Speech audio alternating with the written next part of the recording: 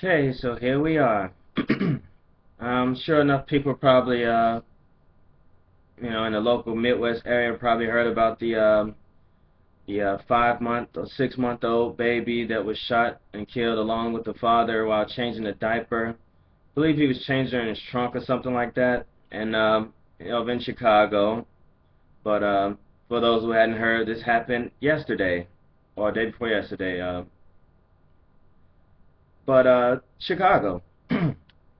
you know, one of the cities with the most stringent gun control laws, but this happens. So, were these registered gun owners, law-abiding citizens who did this? No.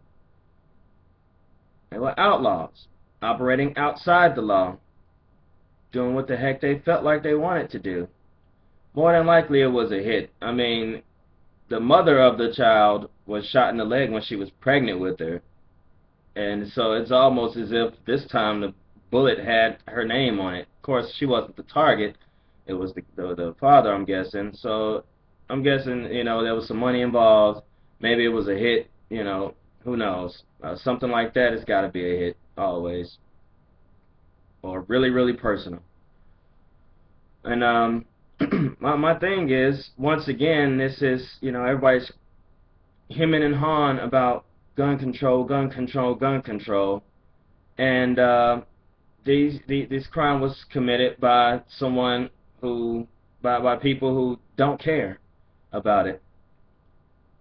They don't care about the law because they operate outside of it. So who? And I'm not saying that this guy probably would have had a better chance of living. Apparently he was ambushed.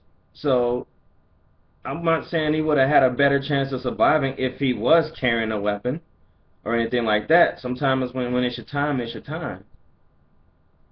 But trying to limit everyone else who actually follows the law, those laws only hurt those people. Because obviously, these people who did this and those who commit crimes in other parts of the world, and this nation, I'll just stick with this nation here, where everybody's hemming and hawing, and got this large group of people trying to push for these restrictions and everything. Obviously, the safety of people is not the top priority, and it's with this agenda, and I'll call it just that, an agenda. Okay. And that's just one thing that strikes me as funny, not funny, but funny as in something smells fishy. I don't like it. What kind of what kind of outcome do people expect when those who actually abide by the law can no longer defend themselves? It's almost as if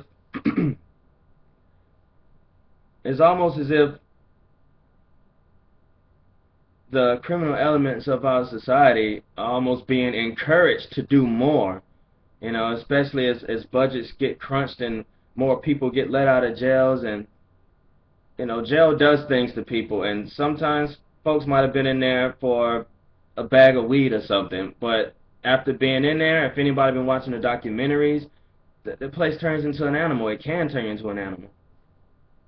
And so now they're coming out. And as the wolves are being systematically released on the sheeple, as I say, to use that little analogy, two things gonna happen. Either sheepdogs come from amongst the sheep, or everybody becomes sheep and basically beg for their own enslavement, beg for their own liberties to be taken away, all in the name of security. So, again, whether you limit what law-abiding citizens can do with their firearms, or what they can purchase, or how they can purchase, or how long they have to wait, it's not doing anything for people who operate outside the law. Okay? It's almost as if these things are encouraging, the outlaw to thrive, which they have always have.